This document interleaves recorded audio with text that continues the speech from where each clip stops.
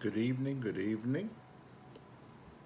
This is Wednesday night Bible study with fellow citizens of the household of God. We have finished the book of Hosea, and now we're in the book of Joel. Joel, whichever you prefer. We're going to be going over the first chapter tonight.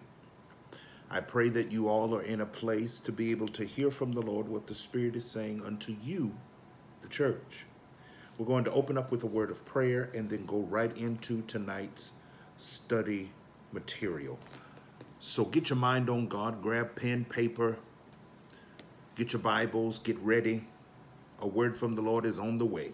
Let us pray. Father God, we thank you, we bless you. We ask you for forgiveness of all sin. God, forgive us of the sins of our minds, our bodies, and our spirits. God, put us in right relationship with you, that we may hear from you on tonight. God, set the record straight. Set our hearts and our minds focused on your word.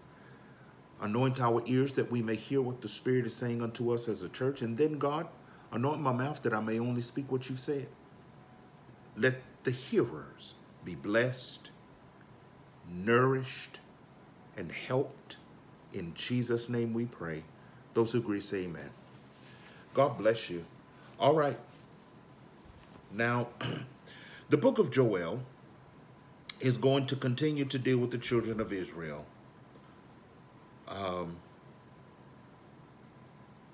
Joel's name means Yahweh is God.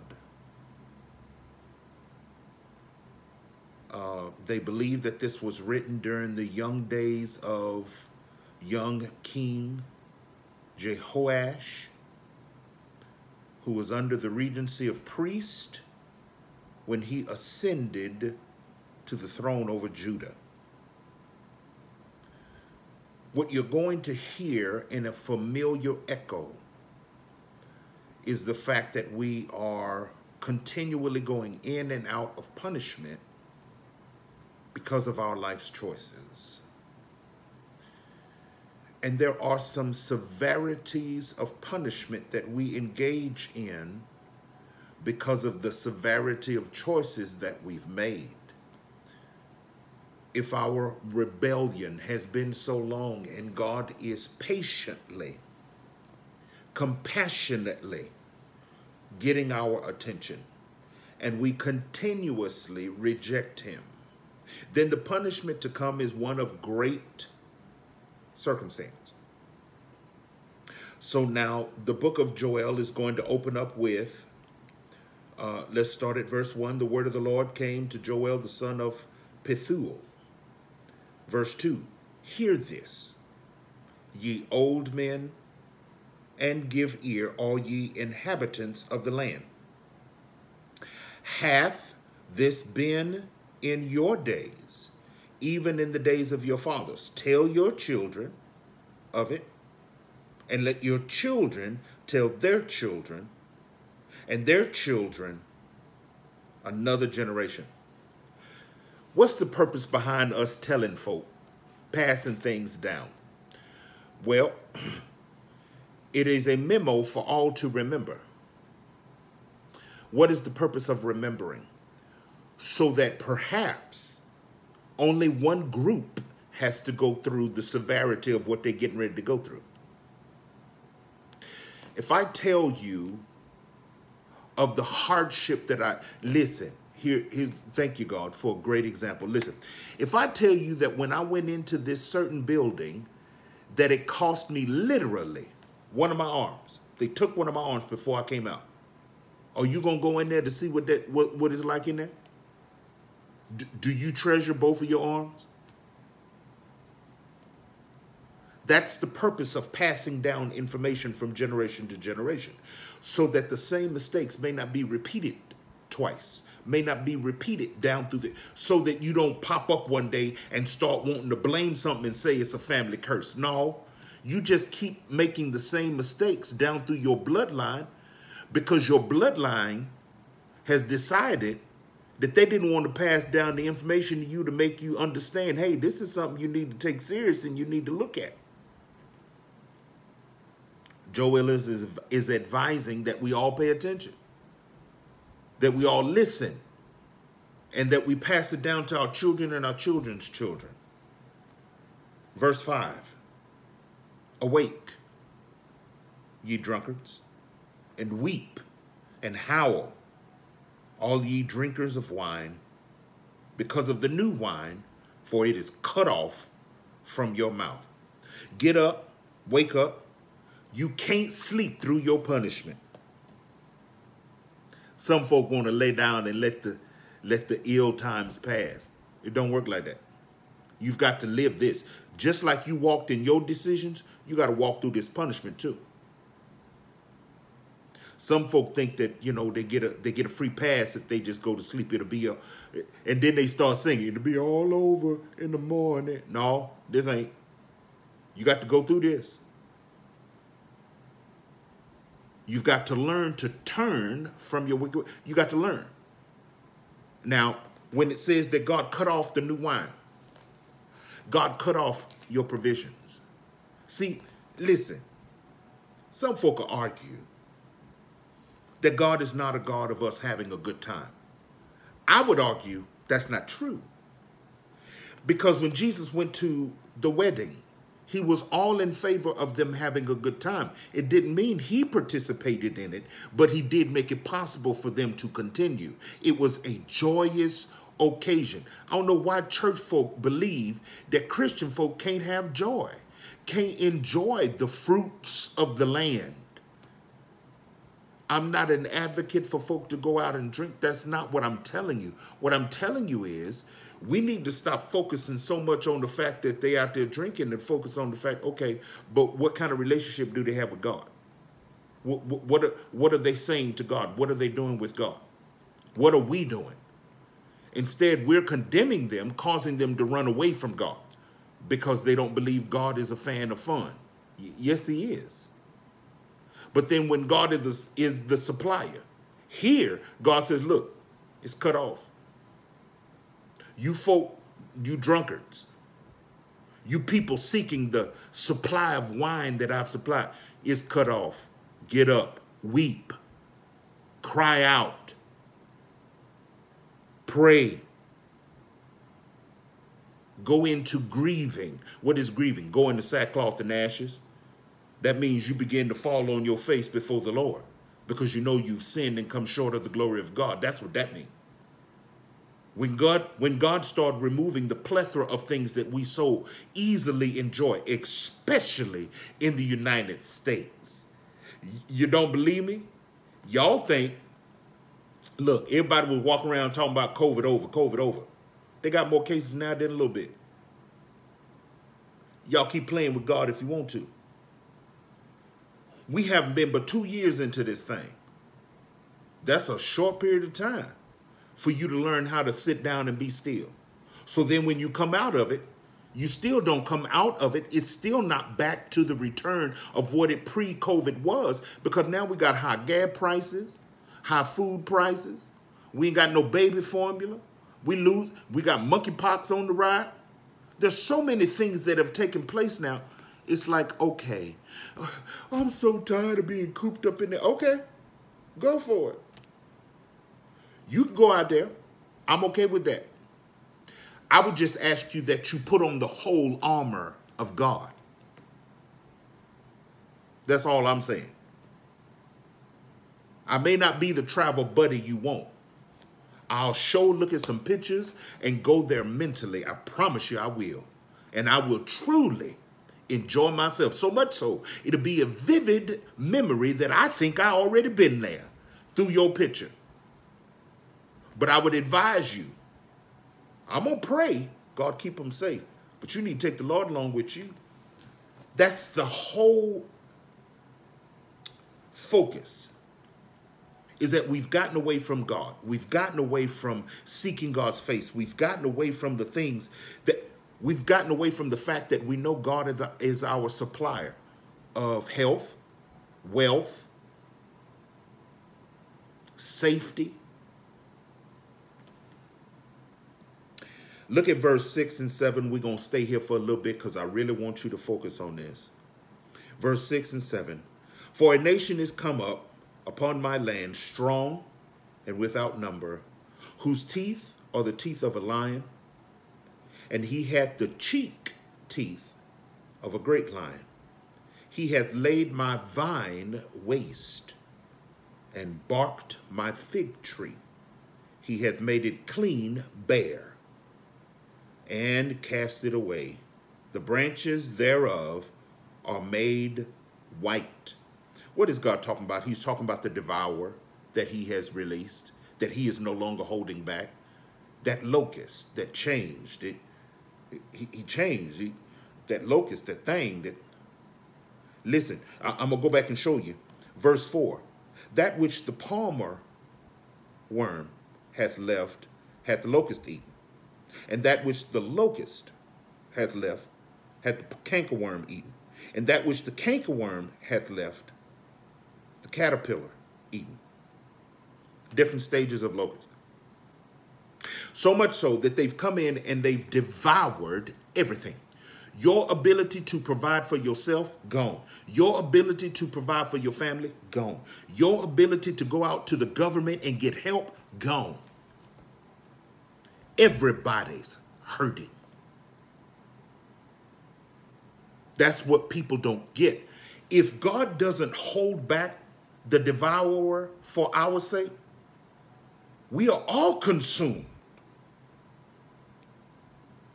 I'll show you. Go to Malachi 3 and 11. Malachi 3 and 11.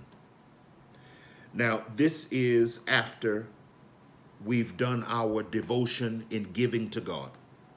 He said, see if I won't open up the Wednesday prayer. Okay. Then he says, look, this is what else he does. He says, and I will rebuke the devourer for your sakes, and he shall not destroy the fruits of your ground, neither shall your vine cast her fruit before time in the field, saith the Lord of hosts. God not only holds back the devourer, because that's his job. He takes his job seriously. He's going to devour. He's going to remove all resources. He's going to eat up what you got coming in and what you think you had going out. He's just going to eat it up. What does that look like? Some of y'all know what it look like right now. You got more bills than you got income. You got more problems in your family than you do got solutions. You got more ailments in your body than you do have good days. The devourer. Y'all got to see who's at work here. If God doesn't hold him back, then this is what happens. Your fruit of your labor casts itself on the ground before it comes to full maturity. What does that look like? Before you actually, hey, thank you, Holy Ghost. Before you actually get your check, it's spent. Make it make sense to you now. Think about it. You've already planned where this is going, where this is going, where this is going, where this is going. And by the time you get your check, ain't nothing left. That's the devourer. The devourer is after you. The devourer is on your case. You need to get it right with God. Now, the only way you secure the devourer from not devouring you is that you allow God to be your CFO. God gave this message a while back. I really enjoyed God talking about who is on the C levels in our lives. If God is your chief financial officer, because you make sure to take care of God, God is going to rebuke the devourer for your sake. Y'all go to Malachi 3 and read it for yourself. Back all the way up to verse 9, 10, shall a man rob God? Just go on and read it all. And then you see the benefit of having God rebuking the devourer. The people of God here in the book of Joel, the Lord has released his hand and let the devourer go. Now they have no place to run. There's no grain in in the mill. There's no grain out there. There's no grain in the field, no grain in the mill, no grain in the storehouse, nothing. Why? Because the devourer has come. Has taken away your ability to do. Has taken away your ability to provide. And you want to sit there and twiddle your thumbs and act like you don't know why. I'm telling you why. Disobedience helps you to move God's hand. Rebellion helps you to move God's hand. What do you mean, Bishop, when you say move God's hand? God's hand is at work at all times in our lives, and we just don't know it. He's holding back the devourer. He's stopping sickness from overtaking us. He's stopping bad dreams from consuming our sleep. He's stopping all of these things. He's stopping random shooters from coming into our job, shooting up the place. He's stopping things. All glory to God. He's stopping things. And you give him no credit. You give him no thank you. You give him no praise. And at the same time, you rebel against the truth of God for your life. You just do whatever you want to do. Go wherever you want to go. Say whatever you want to say. And you know you're not supposed to. Children of Israel got to deal with that. Listen, verse 8. Lament. Y'all know what lament means? Grieve, cry, yell. Lament like a virgin girded with sackcloth for the husband of her youth. Lament like a woman who is betrothed, spoken for, and her husband died before she can consummate the marriage. Somebody, don't get lost in the translation. I need you to go back to that time and understand what that meant. When a woman was betrothed to a man, you might as well say they were married because they were spoken for. She did not have an eye for any other man, neither did he have an eye for any other woman. And until the date of marriage, and the marriage were to happen before the elders, and the elders gave their word of approval, the priest did what he was supposed to do, then they would go consummate the marriage. From that consummation comes the contractual agreement proof that we are married, because now we finna have a child. So y'all done put it all out of context. When that child comes, now that woman has contractual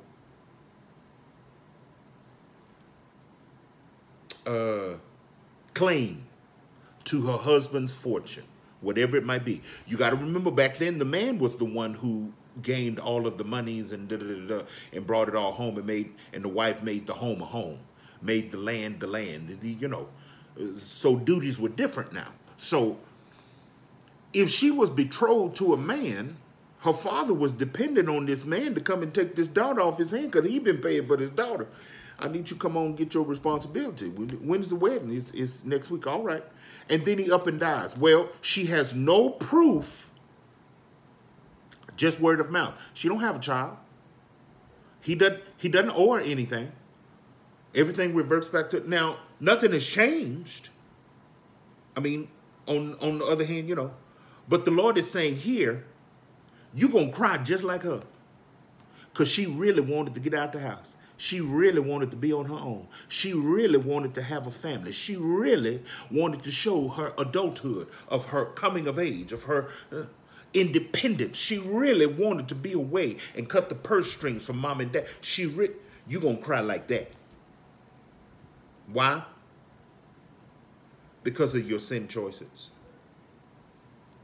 Y'all got to see this thing clearly. Joel is dealing with it deep. Listen. Verse 9 and 10, we finna deal with everybody being cut off. The meat offering and the drink offering is cut off from the house of the Lord. The priest, the Lord's ministers mourn. The field is wasted, the land mourneth, for the corn is wasted, the new wine is dried up, the oil is languisheth. No provision for any. For all stand in the place of rebellion. Nobody is guilt-free. So y'all can stop talking about I'm a good person. You stop that foolishness. Everybody is guilty. Everybody has something to repent for. Everybody has something that they must turn from, even if it is a mental mistake. What you talking about, Bishop? Sometimes folk got a mental mistake of doubting, fear, anxiety. And the whole time God is saying to you, have I failed you? Have I ever not come through? So why are you allowing those thoughts to overtake you, to put you in a bad frame of mind, to make you believe I won't make a way? Why are you doing that? You need to get that together. You need to trust me with all your heart. Trust in the Lord with all your heart. Lean not to your own understanding. I'm going to give you one again. I done said it too many times. I'm going to say it again. Lean not unto Google. Trust in the Lord with all your heart. Lean not unto Google. I'm not changing the word of God. I'm just trying to help you understand what God is telling you. Y'all go to Google more than you do God. You need to stop that foolishness. Verse 11 and 12. Now, we finna get deep real quick. Verse 11, be ye ashamed, O ye husbandmen, howl. O ye vine dressers, for the wheat and for the barley, because the harvest of the field is perished. The vine is dried up, and the fig tree languisheth, the pomegranate tree, the palm tree also, and the apple tree. Even all the trees of the field are withered, because joy is withered away from the sons of men. Be ashamed of your wrong that leads you to the loss you're in, not being able to do for reason of disconnect. You can't go out and provide for your family, pick apples from a tree in somebody else's yard. There ain't no apples on it, no figs. You can't provide for your family because of your wrong choices. Your family can't sustain itself because of wrong choices. Why do you continually make them? Thinking that nobody is paying attention. You the man, you the woman, you make your own decision. Okay. Well then, shh, be quiet when the devourer comes and devours everything. And listen, for those of you out there who think you're in a good place right now, I want you to understand something. The devourer comes and can devour anything. In this day and time, the devourer can devour your peace, your joy. He just said, because you lost your joy for what you do for God, let me go ahead and remove joy completely off the table. You don't need it no more because you're not interested in the joy of the Lord as much. You're not interested in that. So let me just go ahead and take that off the table. Your peace, your security. God says, I know my thoughts I think towards you, thoughts of peace and not of war. If this is not a war-stricken country, somebody say, no, we're not in war. Yes, we are. Black people are still fighting to be equal. That ain't never stopped. We still in the war. People are still fighting to feel safe at home. Got folks breaking out of prison off of a prison bus, killing 5 people before he gone.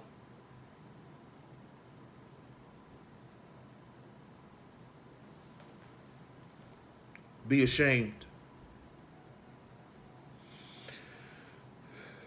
Then he tells us in verse 14 how to turn this thing around. Y'all ready? God is not going to tell you all of the things that are coming and all of the things that have been done without telling you what the solution is. Here's the solution, people of God. Verse 14, sanctify ye a fast. Too simple. Call a solemn assembly. Gather the elders and all the inhabitants of the land into the house of the Lord, your God, and cry unto the Lord. What's a fast, Bishop? When you make your flesh obey the Spirit of God. when you deny to your flesh its desires. Your flesh is not going to want to come under the subjugation of the law, not going to want to be subject to the law. It's not going to want to sit there and follow God's word. It's not going to want to look in the word of God. It's not going to want to pray every day. It's not going. You make your flesh do it. You make your flesh obey. You make your flesh come subject under the authority of God. You make your flesh get in line. He said you fast. Then you call an assembly. When you call an assembly, you get people together and you begin to speak the word of God over them so that they may know where to go, how to get there. How they do it is up to them, but they need to come together as an assembled people and cry out to God. God, we need you. We surrender. God, we denounce the prince of this world, the flesh, Satan. We denounce that, God. We give up. We surrender ourselves to you, God. Clean us. Make us whole. Forgive us for allowing our relationship to go into lack.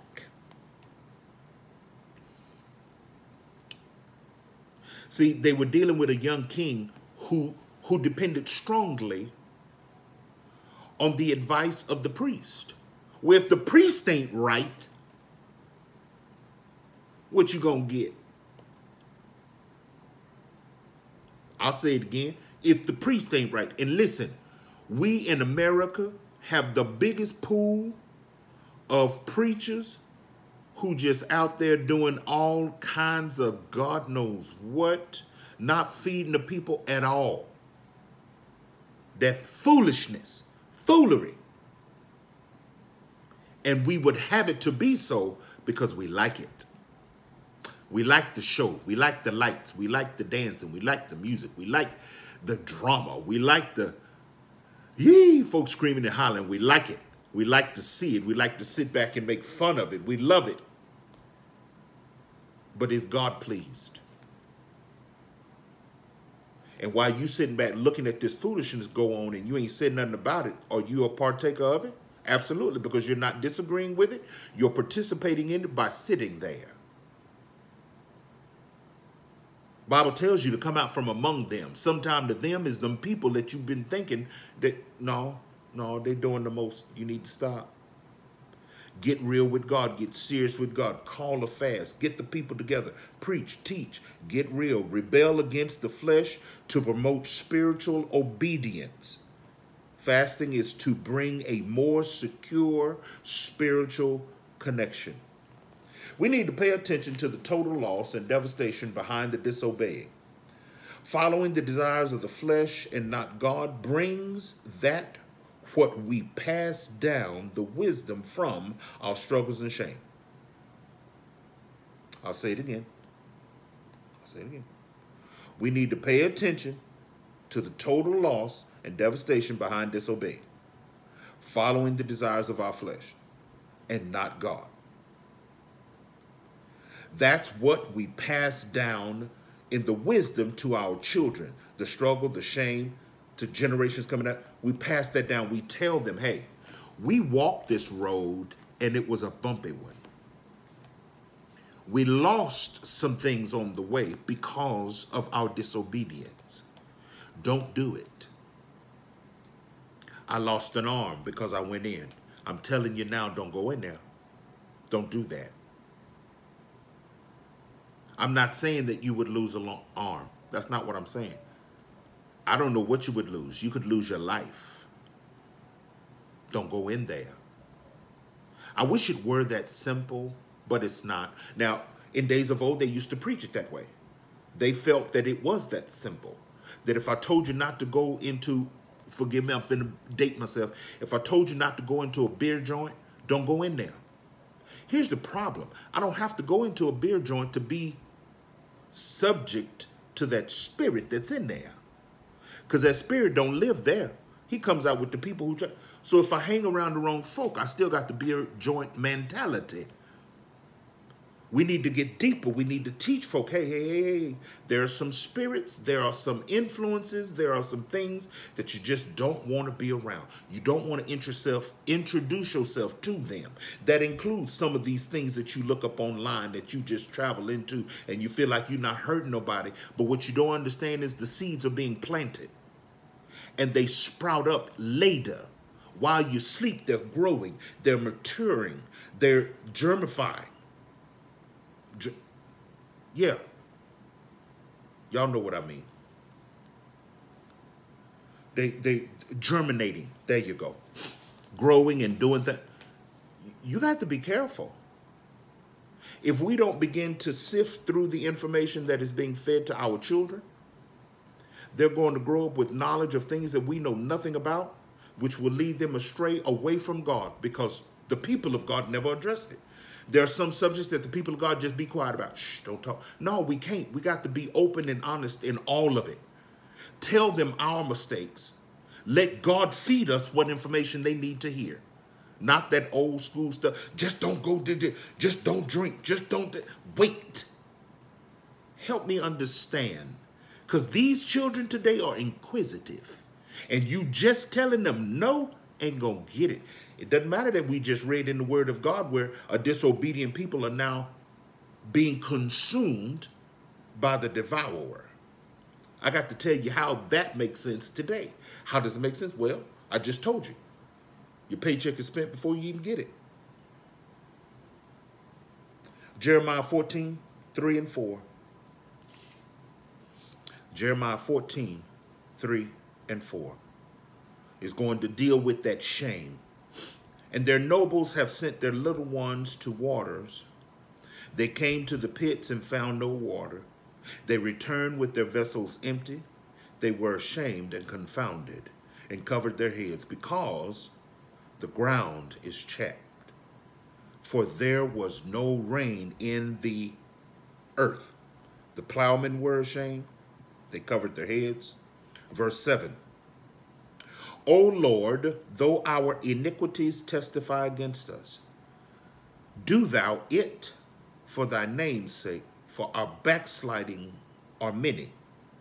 We have sinned against thee. You come to the realization that you sinned against God, then it's betwixt you and God. Get it right. Don't sit there in trouble. Don't sit there in shame. Don't sit there. Get it right. Go before God. Lay down. But look.